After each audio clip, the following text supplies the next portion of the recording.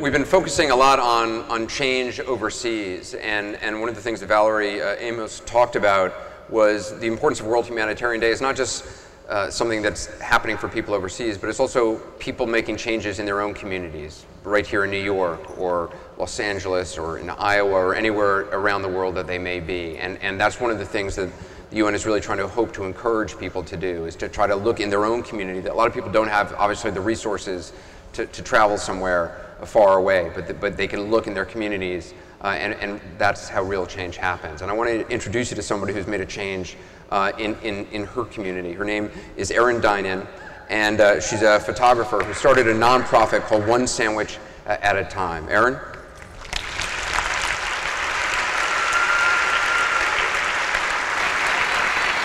Hey, nice to meet you. So, that's your mic.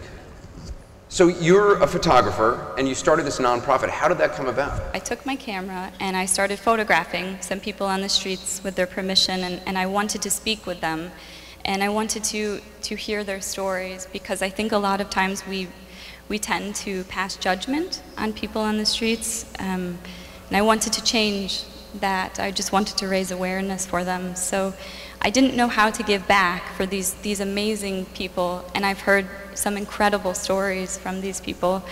So I would hand them a sandwich, and I would pack a sandwich or a few sandwiches every morning on my way out the door, and I thought, if I can at least help another individual make it to their next meal, then I've made a difference. So when you hear about World Humanitarian Day, what do you think? I mean, why did you want to be here, part of it? I'm honored to be here. I wanted to be here just because I think something needs to happen just around the world, locally and globally. I think we need to work together if we want this world to continue. And we are all so connected.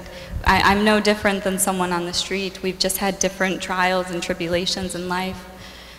That's cool. Thank you. Thank you so much. Really incredible. Do you have a website? I do. It's onesandwichatatime.com. All right, cool. You got a crowd. You might as well get out your website.